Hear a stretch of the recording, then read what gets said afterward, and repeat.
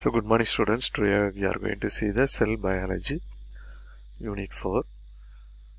So our earth is very beautiful place where different types of organisms happily coexist, from minute mosses to huge conifers and invisible bacteria to huge blue whale.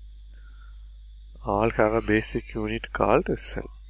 So just like our wall, அதாவது நம்ம வீட்டில் இருக்கிற அந்த செவ்வறில் செங்கல் மாதிரி தான் ஒவ்வொரு செங்கலும் ஒரு செல் அப்படி சொல்கிறோம். ஸோ அந்த செங்கல் சேர்ந்து எப்படி ஒரு கோட்டை உருவாகிருக்கும், அதே மாதிரி தான் இந்த செல்ஸ் எல்லாம் ஃபார்ம் ஆகி ஒரு செல் ஆர்கன் அப்படின்னு உருவாகிருக்கு. ஸோ இதான் வந்து ஹியூமன் செல் இப்படி தான் இருக்கும். அடுத்தவளை பார்த்தீங்கன்னா it's a plant sell. So பிளான்ட்டுடைய செல் எப்படி இருக்கும் அப்படின்னு சொல்லி. So cell as a fundamental unit of life. A beehive is composed of numerous hexagonal units. Some of the organisms are represented by a single cell. Therefore, they show a simple organization. The basic functional unit of an organism is called a cell. So, நீங்கள் தேனி கூட்டை பார்த்தீங்கன்னா ஒரு hexagonal வடிவில் வந்து அப்படி சேர்ந்து தான் ஒரு பெரிய தேனி கூடாக இருக்கும். ஸோ அதே மாதிரி தான் நம்மளுடைய செல் ஆர்கனைசேஷனும் அதே மாதிரி தான் இருக்கும். ஓகே, அதில் சிங்கிள் செல் இருக்குது, நிறைய செல்கள் இருக்குது. The structure of cell represent the arrangement of parts of or organelles in a cell. Function is the activity of each part or organelle in a cell. Cells are the basic building blocks of an organism. Okay. Unicellular organism. Some simple organisms are made up of only one cell.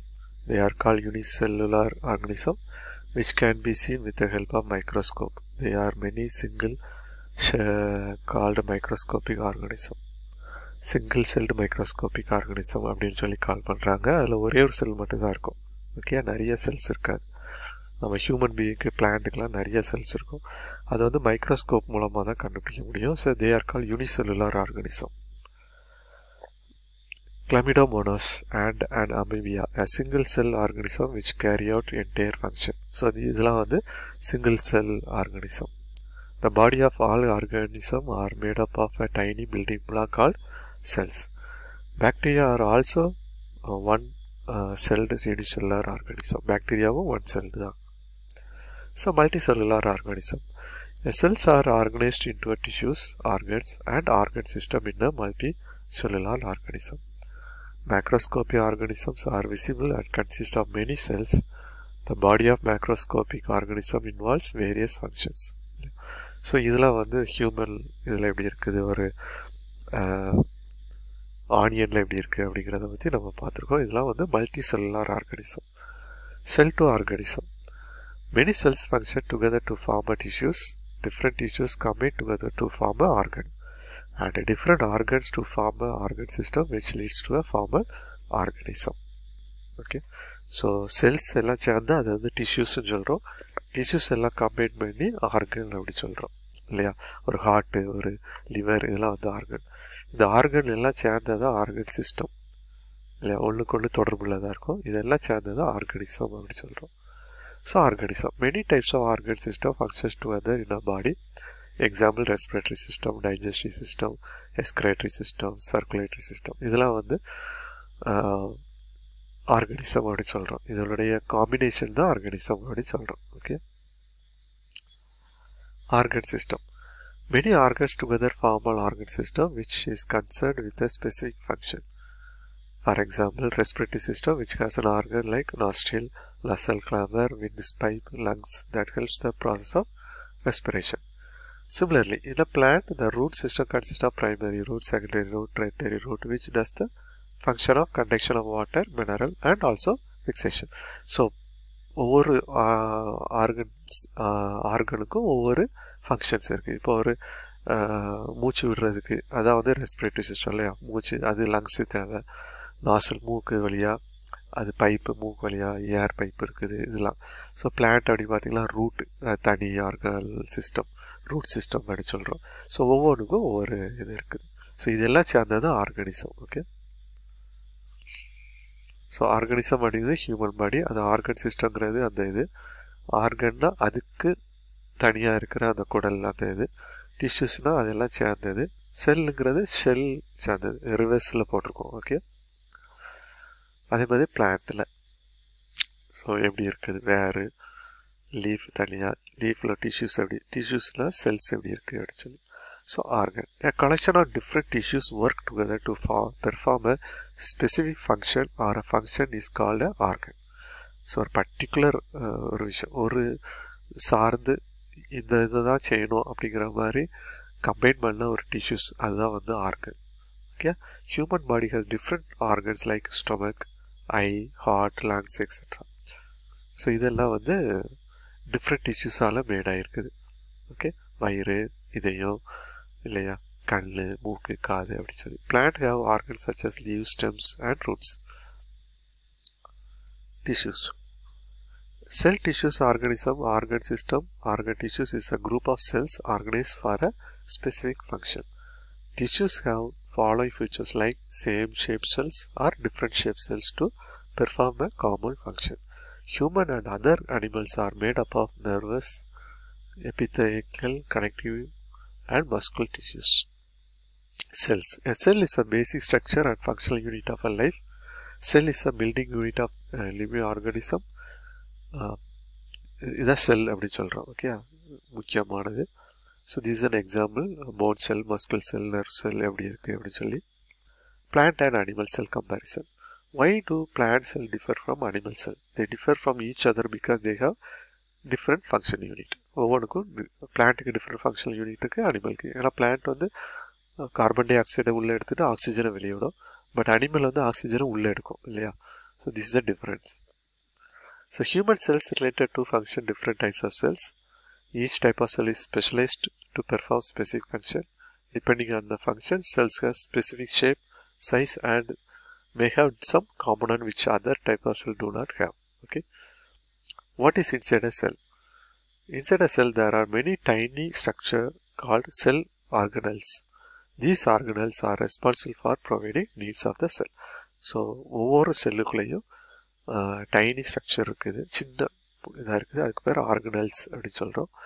அவங்க எல்லாம் வச்சு combine பண்ணி தான் என்ன பண்ணுறாங்க ஒரு ஷெல்லாக form பண்ணியிருக்கு செல் structure sell membrane cytoplasm and nucleus in most ஏரோக்ராட்டிக் cells தான் இருக்கும் okay cell membrane the boundary of an animal cell is the plasma membrane which is also called as cell membrane cell wall it is called supporter and protector animal cell often have a irregular shape whereas plant cells have a much more regular and rigid shape so animal ku vandu irregular shape ah irukum over cell வித்தியாசமான ஷேப்ல இருக்கும் but பிளான்ட்டுக்கு அப்படி கிடையாது ஒரே regular ஷேப்பாக தான் இருக்கும் அப்படின்னு சொல்லியிருக்கோம் okay plant cell have an additional layer at the outer side of the cell membrane plant cell ku oru outer cell membrane irukku but animal ku adu kedaiyadhu this is called as the shell wall okay this is the plant cell shell wall irukum chloroplast irukum and nucleus ribosome and Golgi body அப்படி சொல்லி ஒரு material இருக்கும் okay animal செல் பார்த்தீங்கன்னா சென்ட்ரியால் அப்படி சொல்கிறோம் small வேக்குல் cytoplasm endoplasmic reticulum mitochondria so cytoplasm what is cytoplasm when you look at the temporary mount of an onion peel you can see a large region of each cell and enclosed by the cell membrane this region take up a very little scale it is called cytoplasm so onion la irukra the peel adu picha varumla layer the cytoplasm include all living parts of the cell with a cell membrane excluding the nucleus. The cytoplasm is made up of cytosol and cell organelles. The cytosol is a watery jelly-like medium made up of 70 to 90% water. Okay, the water is another cytosol. Protoplasm versus cytoplasm. In particular, the material inside and outside the nucleus membrane is known as protoplasm. The fluid inside the nucleus is known as a nuclear fluid or nucleoplasm and the outside the nucleus is called as cytoplasm okay so protoplasm la cytoplasm illa அப்படிங்கறத பத்தி சொல்லிருக்கு okay inside a cytoplasm mitochondria the powerhouse of a cell it is an oval or rod shaped double membrane bounded organelle aerobic respiratory reaction take place within the mitochondria to release energy. So this is the powerhouse of the cell. So this is the mitochondria. So chloroplast, a food producer. Chloroplasts are the only cell organelles that can produce food from the sun energy. Only plants with chloroplast are able to do photosynthesis because they contain the very important green pigment chlorophyll. The chlorophyll can absorb radiant energy from the sun and convert it into a chemical energy which can be used for the plants and animals. So this is the cell. Golgi complex. I need a break. Membrane bounded sacs are stacked on top of other with associated secretory vesicles are collectively known as a Golgi complex.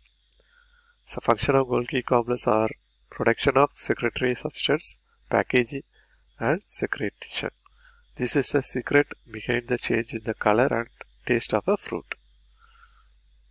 So this is the Golgi apparatus. Lysosome, a suicidal bag. So everything I touch, I destroy. You will find organelles called lysosomes, which are very small to view using a light microscope. They are the main digestive compartment of a cell. They lyse a cell, hence they are called suicidal bag. Suicide bag. So this is the thing. Centrioles. They are generally found close to the nucleus and made up of a tube-like structure. The centrioles or centrosomes are present only in animal cell and absent in plant cell. Animal cell la da idella irukum. It helps in the separation of chromosomes during the cell division. Endoplasmic Reticulum.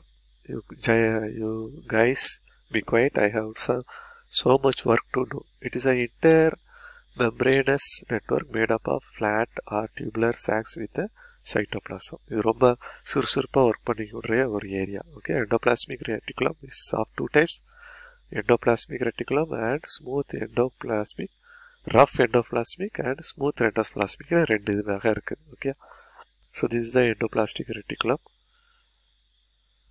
So rough and smooth irukku. Okay, nucleus, everyone do what I say, action like a brain. So nucleus அப்படிங்கிறதா இது எல்லாத்துக்குமே வந்து முக்கியமானது. It is surrounded by a nuclear envelope, one or two nucleus and chromatic body present inside the nucleus. During cell division, the chromatic body is organized into chromosomes. It controls all the process and chemical reaction that take place inside the cell. இதுதான் முக்கியமானது. Okay. So thanks for viewing my video. Please subscribe my channel. Thank you all.